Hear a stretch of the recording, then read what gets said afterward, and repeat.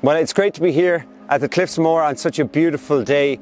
There's no St. Patrick's Day Parade 2021, but I believe St. Patrick speaks a message of hope today through his writings.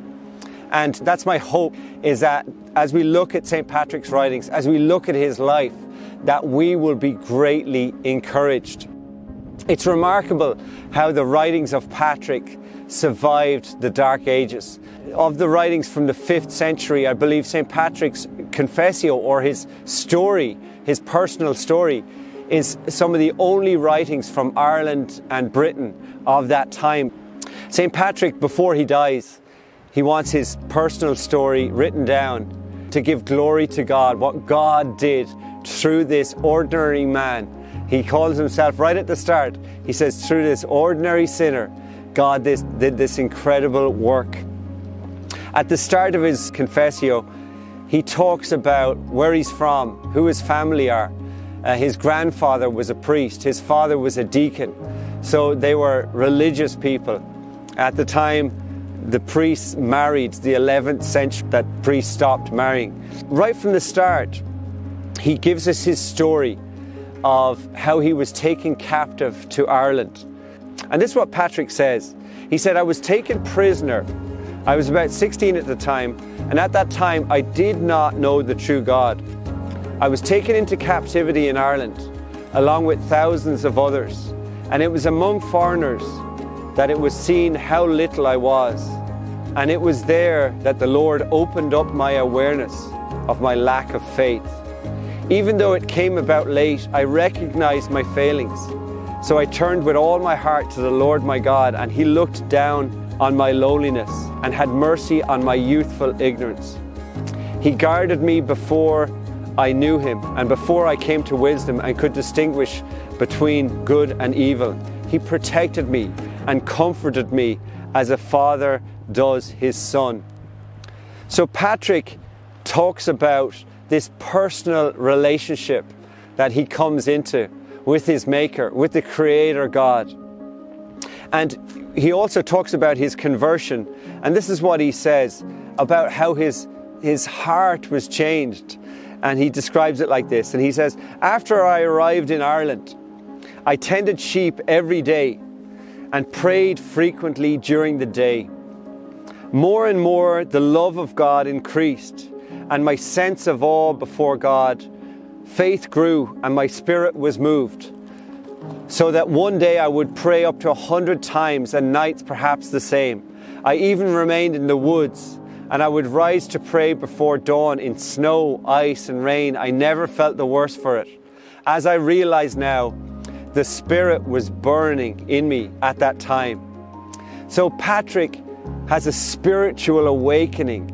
He comes to this personal relationship. He is alive in God. I love that where he says the Spirit, talking about the Holy Spirit, the Spirit of Jesus was burning in me at the time, he says. But this trial of being taken captive to Ireland, it changed Patrick, and he was a transformed individual. And God gave him a great love for people through this trial. And he says, "However, it was very good for me, what happened to him, since God straightened me out and He prepared me for what I would be today. I was far different then from what I am now, and I have care for others, and I have enough to do to save them. In those days, I did not even have concern for my own welfare." It's a great reminder that trials, when God is on board, the Bible tells us that trials produce hope and produce perseverance and produce character. These trials, they change us into the person God wants us to be. As you look at Patrick's writing, he's so similar to the Apostle Paul. He's just a missionary. He's a man on a mission for God. But this is what Paul wrote about trials. In Romans chapter 5, he says, "We have peace with God through our Lord Jesus, through whom we have access into this grace in which we stand, rejoice in the hope of the glory of God. And not only that, but we also glory in the trials, in the tribulations, knowing that the trial produces perseverance, character, and character produces hope. Now, hope does not disappoint because the love of God has been poured out in our hearts by the Holy Spirit. And so this is great that Patrick's awakening as he's there taken captive. He's a slave, he's minding sheep. And he looks back on this time before his conversion, before he was taken captive, before the light of God, which is now in his life. And this is what he says about his life before being taken captive. And he says, God knows whether I was then 15 years old at the time. I did not then believe in the living God, and not even when I was a child. In fact, I remained in death and unbelief until I was reproved strongly and actually brought low by hunger and nakedness daily. So Patrick is describing his state before he was taken captive, before he knew God. And he describes it, he says, I was in death and in unbelief. You know, Paul also wrote this in Ephesians chapter 2, the Apostle Paul, saying the same words. Paul says, but God, who is rich in mercy, because of his great love, which he loved us, even when we were dead in our sins, when we were dead in our trespasses, he made us alive together with Christ. By grace you have been saved and raised up together. So Patrick is describing his spiritual state in light of where he was in the love of God, in the light of God. He describes himself, he was dead. And Paul also says that in Ephesians chapter 2 verse 1. He says, and you whom God made alive, you were dead in your trespasses and sins, in which you once walked according to the course of the world.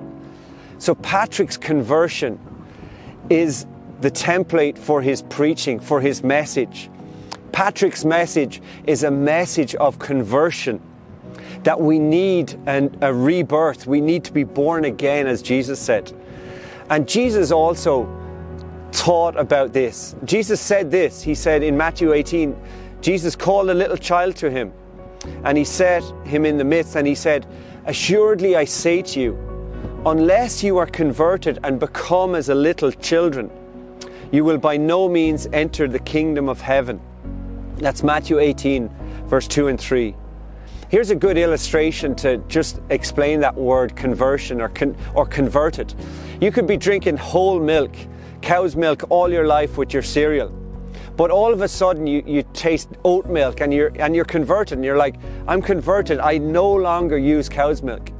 And the idea is that you've had a complete rethink. You've completely changed your ways. And that's what Jesus is saying. A personal conversion is required. And the idea that we are, what the Bible says, what Paul says, what Patrick said, that we are dead in our sins, that we are dead to God before we are converted, it deserves great thought. The Bible teaches us, in Ephesians 2, we read it, that we are by nature dead. Jesus came to seek and save that which is lost, that humanity is lost, is separated from our Creator by sin. Humanity is in need of being made alive by God's grace. And the Lord Jesus said this in Luke chapter 5, I have come to call not those who think they are righteous, but those who know they are sinners and need to repent, need to turn back to God. So often we think of people as good people or fairly all right people, or you might think of, well, that guy's a really bad egg.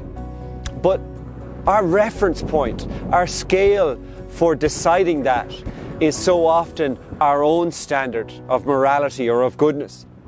But you know what? God does the exact same thing. God's standard of who is good and who is not is based on Himself. The scale, the reference point is God, His perfection, His glory, that God is holy and that God is light and in whom there is no darkness. And in light of God's perfection, God says that we have all fallen short of the glory of God, that we have missed the mark. You can see the Cliffs of Moher here. If you picture up the top is God's standard. God is up the top, but we are way down here. And that's what God says, that we've fallen short of God's standard, of God's glory, because God's scale, God's reference is His own perfection, and we have missed that perfection. And God's conclusion is that we are dead in our sins. We all need a conversion. We all need to be made alive to God, like Patrick was. And this is the message Patrick preached. This was the message that had Patrick beaten, imprisoned, and nearly killed daily as he came to Ireland, risked his life for the good news. And Patrick taught about the grace of God, that it was by grace that we are converted. And that's good news.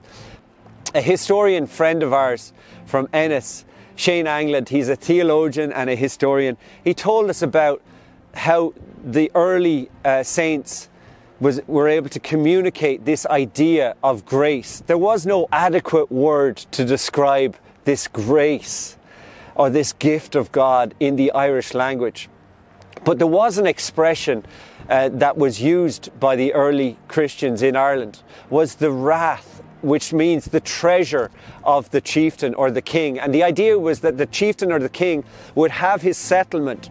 It was the safe area for the chieftain, and he would have his treasures stored in his wrath. And we have those Irish words, Irish names today, Rathdrum, Rathmore. And it's the idea that it was the place where the king, the chieftain, stored his treasure.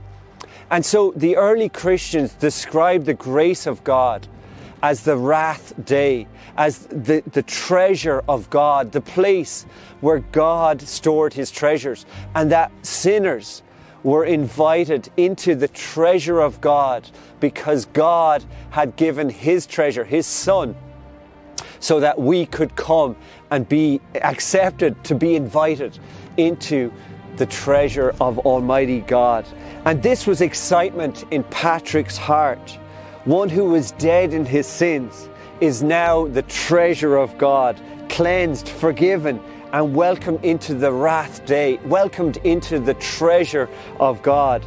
And this is the idea of God's grace. Patrick, he said, I must take care not to hide the gift of God, which he has generously given us in the land of my captivity.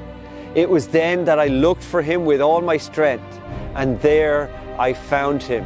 He became alive to God. Also, he talks about the gift of God later on and his indebtedness to God. And this is what Patrick said. This is why I cannot be silent, nor would it be good for me to do so, about such great blessings and such a gift that the Lord so kindly bestowed in the land of my captivity. And this is how we can repay such blessings, when our lives change and we come to know God, to praise and to bear witness of his great wonders before every nation under heaven. So Patrick received the grace of God when he searched for the Lord with all his heart. And it was then that I looked for him with all my strength, he says, and I found him. And that is the good news, that it is by faith that we receive the gift of God. The Apostle Paul says in Romans chapter 10, he says this, if you confess with your mouth the Lord Jesus and believe in your heart that God raised him from the dead, you will be saved. That is the greatest news ever, because all of us, one day, the 100% statistics, all of us will face death. But to know that immortality, that eternal life has broken through in the person of Jesus. I'll read it again. And that if we confess with your mouth, if we speak that we believe in Jesus and believe in our heart that God raised him from the dead, you will be saved, you'll be forgiven, and heaven is open to us. And that is what Patrick wrote about. And that was his own experience, matched what the Bible says. Patrick quotes this, a prophet, and he says from the scriptures, the prophet said, call on me in the day of your distress, and I will set you free, and you will glorify me. Well, thank God for Patrick's conversion by the gift of God, by the grace of God. Today, can I ask you, are you able to say like Patrick, that I have found him? And if you're not able to say that today, I hope that you'll think about Patrick's words, what he said. It was then, as I looked for him with all my strength, that I found him. It's such great news that Jesus is there to forgive sinners who call upon his name and ask for mercy and forgiveness. Hallelujah. Patrick was very clear about why he came to Ireland. In chapter 37, he says he came to preach the gospel, the salvation message of God. Romans chapter 3 tells us what this salvation message is. In verse 23, it says that we've all sinned. We've all fallen short of God's glory. And Patrick was a faithful ambassador of God to bring the good news. But also the good news, it's laid upon bad news. And the bad news was that God will one day judge all sin. And this is what Patrick said about that. He said, I'm not ignoring the evidence of my Lord who testifies in the Psalms. You destroy those who speak lies. And again he says, a mouth which lies kills the soul. And the same Lord says in the gospel, the idle words which people speak, they will account for on the day of judgment. So Patrick, he's a faithful ambassador of God. He gives a clear warning that there is judgment at the end of this life, whenever that is. And this is what Patrick says. So I should greatly dread with fear and trembling this sentence on that day, where nobody can avoid or escape. But all shall give complete account of the least of sins before the tribunal of the Lord Christ. And the Bible in Romans chapter 6 verse 23 says that. It says the wages of sin is death, that there is a payday for our sins. But the good news is that the gift of God is eternal life in Christ Jesus. So as we come to Jesus, there is a fork in the road. There is the wages, or there is the gift of God. And each of us must make that decision. The wages, there is a payday for sins, and that is death. But there is the gift of God freely available to us. Hallelujah. John 3:16, one of the most famous verses in the Bible, says it all. And it says that God, He so loved the world that He gave His one and only Son, and that whoever would believe in Him would not perish, but would have everlasting life. The gift of everlasting life. And that was Patrick's heart. And that was God's heart, that sinners would be saved and not perish for their sins. Patrick says before his conversion that he wouldn't listen to the church leaders. And this is what he says. He says he would not listen to them when they told him how to be saved. And this is the good news, the gospel of Jesus Christ. It tells us how a sinner like me, a sinner like you, can be saved. It's so simple that salvation and heaven are available for sinners who believe. And Patrick, he upset the culture in Ireland of that day, because the gospel, the good news, is shocking to the one who is comfortable in sin or believes that they are good enough. But it is the greatest news ever for the one who wants salvation, for the one who says, Lord, have mercy on me, a sinner, the one who wants to be born again and come alive in God. So this is the good news, that Patrick's message of conversion, that we need to be converted, be born again, come into the life of God. Instead of being dead in our sins, turn to Christ and come to life in Jesus. And this is the message that Patrick preached. This is the good news of the gospel of Jesus Christ. It's the most important message any of us can ever hear. It is the message that eternal life has broken through, that immortality has come to life through the Son of God, through Jesus Christ, who died for our sins. Well, this is the end of part one of the message. I hope you're encouraged, and I hope today that you will, like Patrick did in his time of trial, call out to the Lord with all your heart. But maybe first of all, if you haven't received that gift of God, as we remember St. Patrick, I pray today that you will call upon the name of the Lord, call out to Jesus, confess your sins, and receive that gift today from Him in prayer. Jesus Christ has overcome the curse of death, and He has brought immortality to life through His death on the cross for our sins and through His resurrection. And today, if you'd like to pray and receive the gift of God and be born again, will you pray with me today? And by a prayer of faith, you can receive the forgiveness of your sins and eternal life. And you can say this prayer with me. Let's pray to the Lord. Lord Jesus, thank you that you died on the cross for all of my sins. Oh Lord, today with all my strength and all my heart, I call upon you, Lord. Will you come into my life today? Fill me with your Spirit, and may I serve you from this day forward. May I grow in the knowledge of God and read the Bible and be baptized and be part of a Christian church that teaches the Bible.